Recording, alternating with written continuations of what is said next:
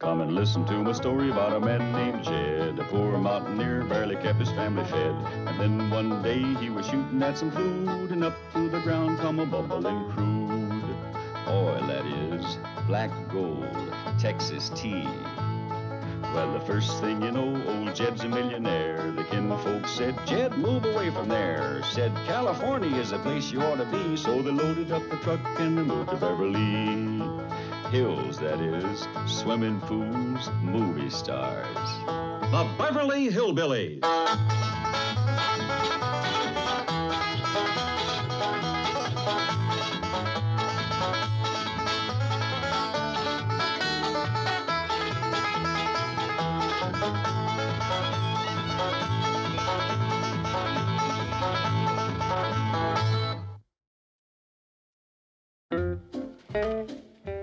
A speck of angel's hair. A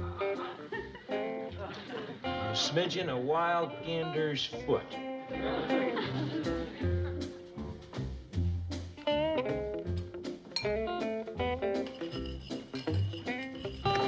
Jethro! Doggone it, I thought she was Granny. I got turkey bones, moccasin flour, royal mistletoe. Mistletoe? Jethro, are you making up one of Granny's love potions? You just get on out of here. Boy, wait till Granny catches you. Well, she ain't gonna. I told her I seen a big granddaddy carp in the fountain at the park. And she's out fishing for it. Jed?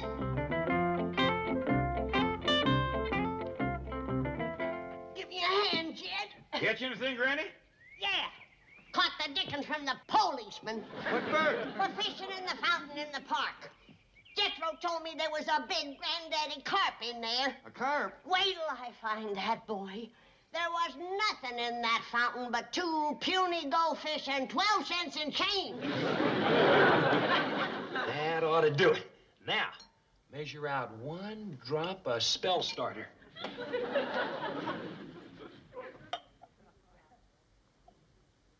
Heck, if 1 drop will get me 1 girl. Darling, darling, my true love, come a swooping like a dove.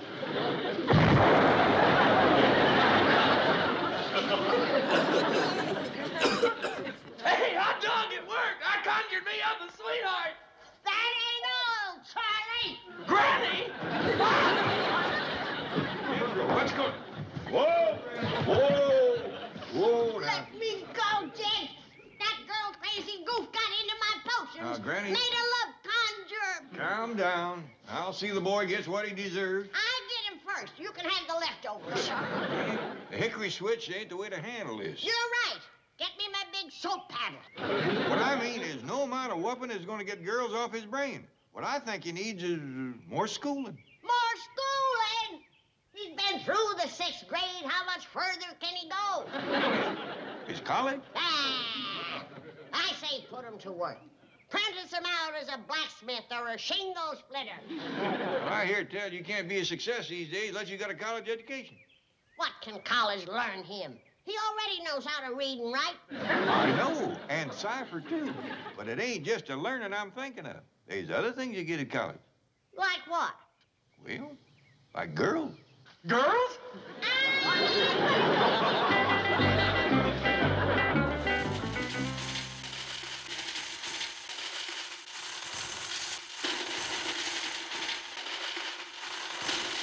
Excuse me, Chief. Shh. It's my new record, Falling Coins, recorded live at the U.S. Mint. Mr. Clampett and Jethro are here. Go! Send them in. Send them in. Gentlemen. Mr. Drysdale? Howdy, Mr. Drysdale. Mr. Clampett, Jethro, what can I do for you? Well, we're sorry to bother you, but we've been talking about Jethro's future. Yes? Well, you see, his ma, my cousin Pearl, always wanted him to amount to something. You know, get himself a good job like president of a bank.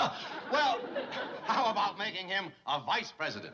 We'll give you a nice big desk with your name on the door. Would you like that, Jethro? Oh, well, that's dandy. But what would I be vice president of?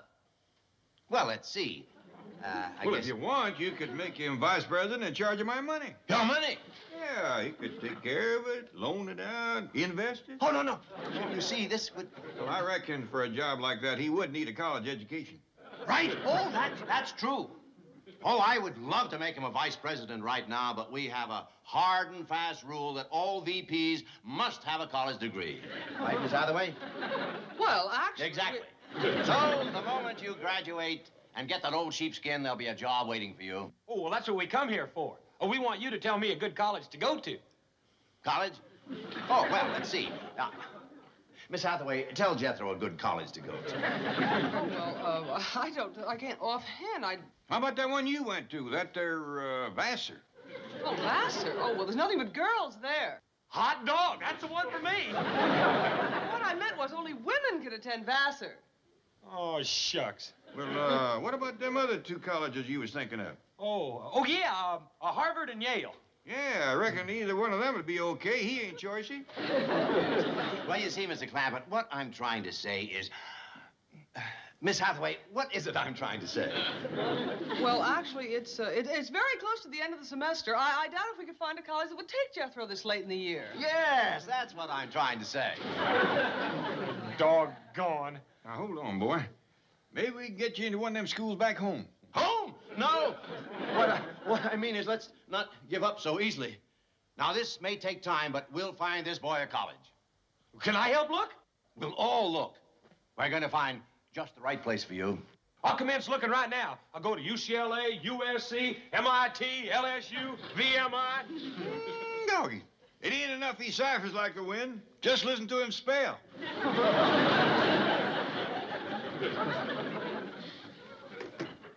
Well, Chief, you've really done it this time. Don't worry, you'll think of something. How could we get a boy with a 6th grade education into college? It's going to take determination, ingenuity, salesmanship, and a fantastic amount of money. Really? What college in the entire country would corrupt its standards to that extent for mere financial gain?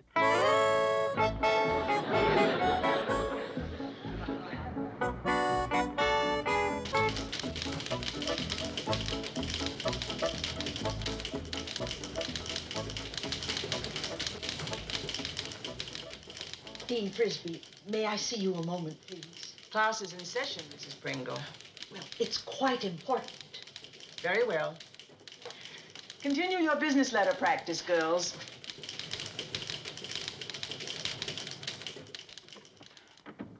I'm sorry to bother you, Dean Frisbee, but I've been going over our accounts, and I felt I just had to talk with you right away. Well?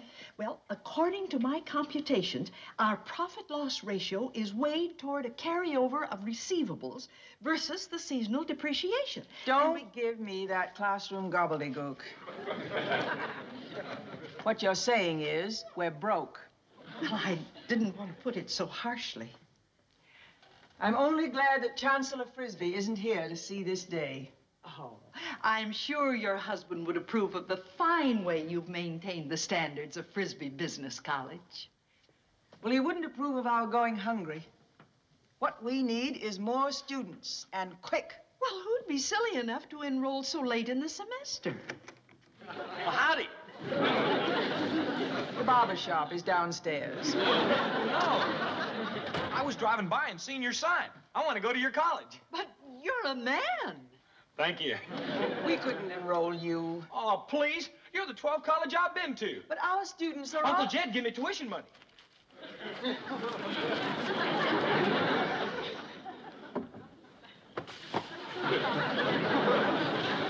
Does that mean I'm enrolled? You're enrolled. Hot dog! Wait till I tell my Uncle Jed.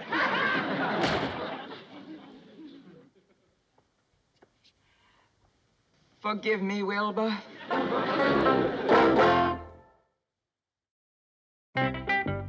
Morning, Ellie.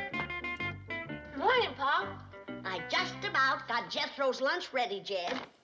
Well, this being his first day at college, he might not have time to eat a big meal. I thought about that. So I just put him up a quick snack.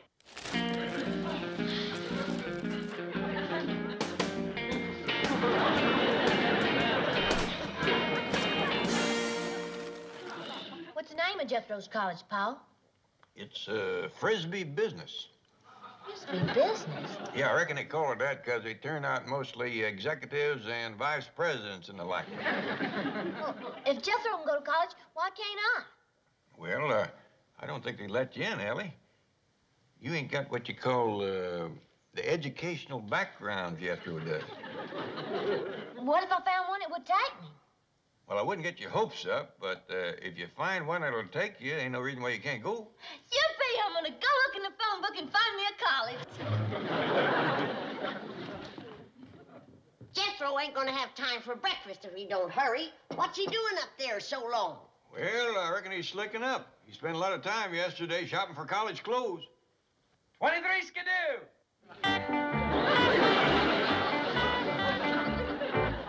Ain't other cats meow? Well, you look like some kind of a critter. Warm in there, ain't it? Oh, I just wear this over to campus. Then I wear my Letterman sweater. What's the FB stand for? Football? No, Frisbee, business. Is that what they wear over there? Yeah, that's what all the college fellers wear. Are you sure? Yeah, I seen it in the Buster Crabbe movie once on television. Buster always was a spiffy dresser. Well, I reckon if it's good enough for him, it's good enough for Jethro. Well, I gotta be going. Don't want to be late. Oh, hold on, boy.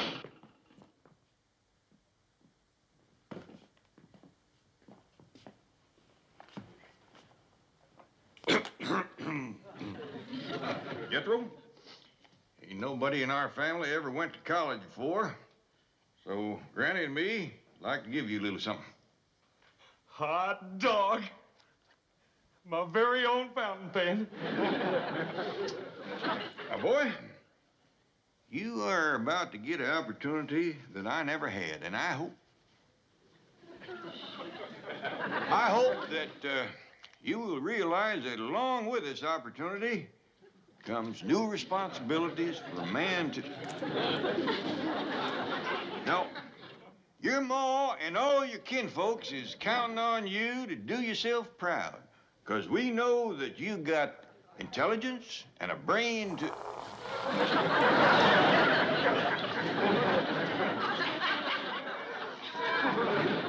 Well, I found out how the ink comes out. Shouldn't have pulled this little lever up. I'll close it.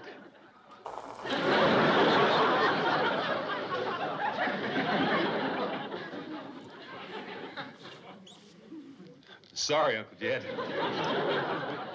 Well, give it all you got, boy. Okay. I won't have time to change. I'll just keep my coat buttoned up. Bye. Bye. I found one. A phone book? No, a college that'll take me. I talked to him, and I'm gonna get educated just like Jethro. Well, this is it. College of Judo and Karate. Judo and karate? Well, Jethro was reading about one called William and Mary. They said I could start today. I got to go and get ready. Jed, Yeah, Granny? that's both young'uns going off to college. Kind of chokes you up, don't it?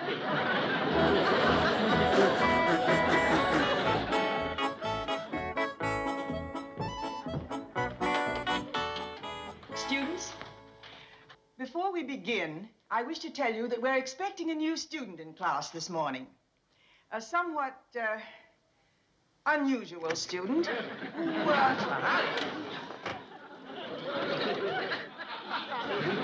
Wow! This college is everything I was hoping for. Mr. Bodine, please find yourself a seat. And you may take off your coat. I'd rather not. Very well. Students, this morning, we will begin with the Frisbee method of taking short memos.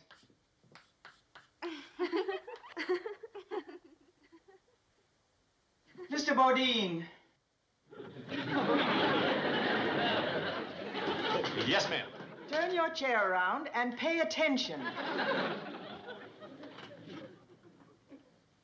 Students, I've used the Frisbee method to write some words that you will use often.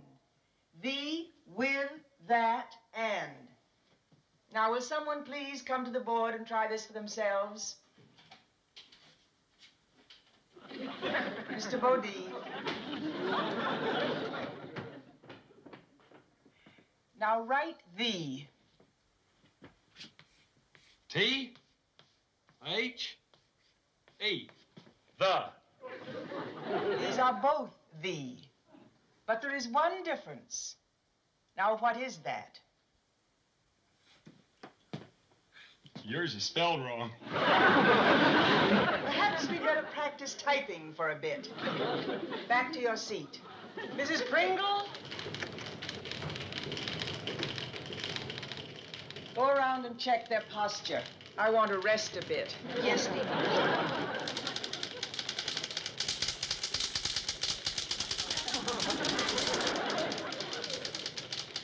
Astounding. You must be typing 200 words a minute. Wow. Where did you ever learn to type like that? A picking cotton. But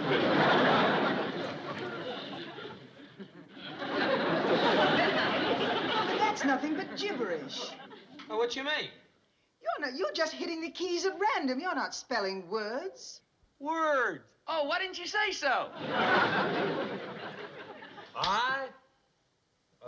S. Is. Now that I learned to type, let's go on to something else. Dean Frisbee, perhaps Mr. Bodine could learn to answer the telephone. Oh, I'm already a whiz at that. There is a right way and a wrong way to answer the telephone. Students, we will now jump ahead to our telephone procedure drill. Get out your telephones.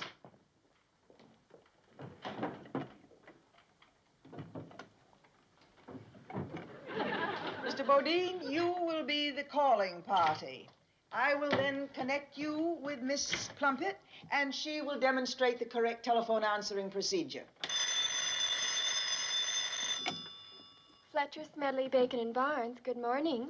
Whoops, I'm sorry. You give me the wrong number. That was Fletcher somebody. Miss Clampett was answering correctly. Now, shall we try it again? And this time, will you please stand up, Miss Clampett? Fletcher, Smedley, Bacon, and Barnes, good morning. Well, howdy. Are you Miss Plumpett? Whom do you wish to speak with?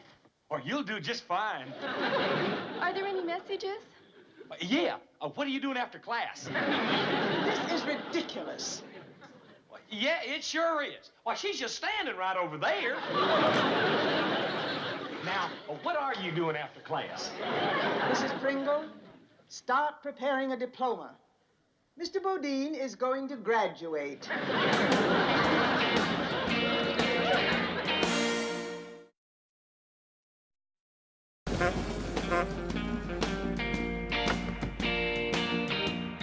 Uncle Jed! Uncle Jed, I done graduated college. We just started this morning. Yeah, I know. But look at this. What's this? Well, that's what you call my diploma. Did Mr. Drydale say it was going to be sheepskin? Well, it's awful good grade of paper. Yeah, it is that. We're mighty proud of you. Too bad your ma couldn't have been here for the ceremony. I tried holding back, but they said I was beyond teaching. Nothing new they could show you? Oh, yeah. I learned some executive type stuff. Like what? Watch.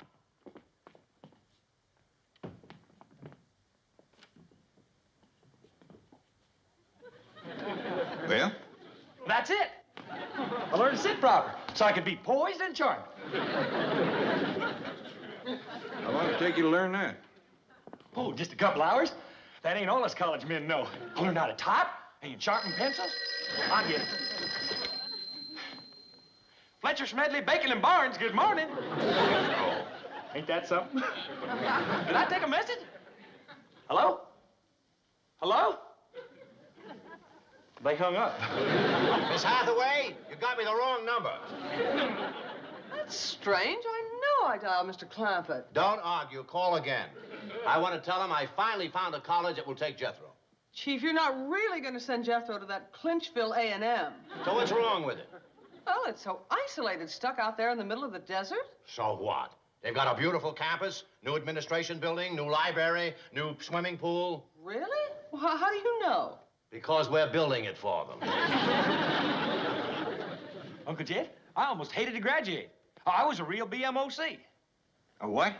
Well, that stands for big man on campus. Matter of fact, I was a OMOC. Only man on campus. I'll get this one. Hello? Well, howdy there, Mr. Drydale. I just wanted to tell you that we've located a college for Jethro. He what? He did? Well, he's already found one. Oh, that's wonderful, Mr. Clampett. Now, you tell him the moment he gets his diploma, I am going to make him a vice president. Chief, what are you saying? Well, it took Jethro 12 years to get through the 6th grade. College should be good for life. Yes, Mr. Clampett. Yes, as soon as he graduates, you have him come in and... He what? He did? Will you leave the room? I think I'm going to cry. Boy, best get going. Your job's waiting for you. Shucks. I'm almost sorry I'm so doggone smart. I didn't even get to see one football game. Jethro. Yes, sir? Now, make us proud of you. You are vice president in charge of my money. Don't worry, Uncle Jed. When I get through handling it, you're going to have $1 million. Jethro. Oh, yes, sir? I got 50 million now. Uncle Jed, I'm a college graduate. You let me worry about that.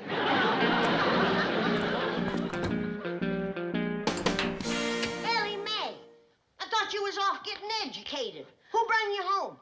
I walked home across the hill. Boy, that college of judo and karate ain't worth a hoot. Why? What happened? Well, I went in this big room with a real thick rug on the floor, and the teacher come out wearing his pajamas. His pajamas? Yeah, and when I told him I wanted to enroll, well, he got mad at a rattlesnake with a sore tooth. What'd you get mad about? I don't know. We must have got out on the wrong side of the bed. Anyway, he commenced shouting and chomping away at me. Well, he even tried to trip me. Land sakes, what did you do? I give him what for? Bounced him around that rug like a basketball. Good for you, darling. I didn't stop throwing him till he offered to graduate me. You graduated? Yeah, but he didn't give me no cap and gown. All I got was this skinny old black belt. Wait till I tell your Paul. That college is going to be short one honorary professor.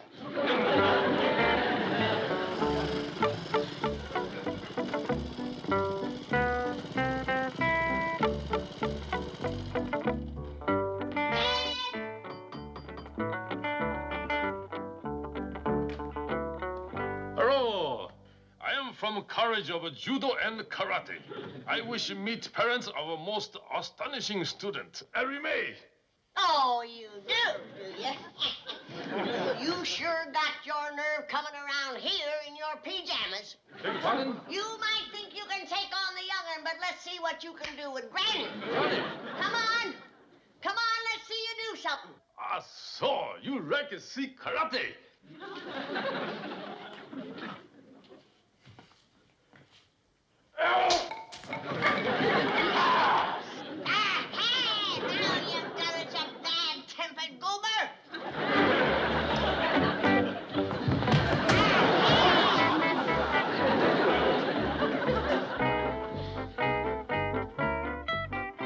Mr. Drydale, what are you doing sitting out here? Well, it's Miss Hathaway's lunch hour, and somebody has to take Jethro's calls. Where's Jethro?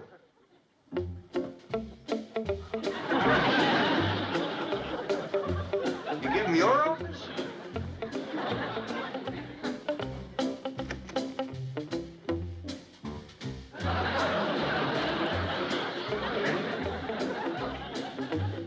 Howdy, Uncle Jed. Well, I couldn't pick out just one secretary, so I hired me all the girls at Frisbee's Business College. And now, where was I? Dear sir. Oh, yeah. Dear sir, howdy. As vice president in charge of my Uncle Jed's money, I would like to welcome you to the T-H-E. I would like to welcome you to this here bank.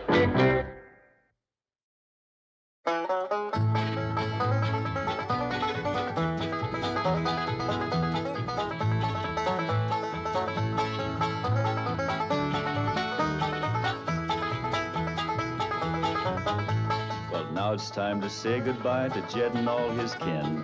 They would like to thank you folks for kindly dropping in. You're all invited back next week to this locality to have a heaping helping of their hospitality. Hillbilly, that is. Set a spell. Take your shoes off. Y'all come back now. Here. This has been a Filmways presentation.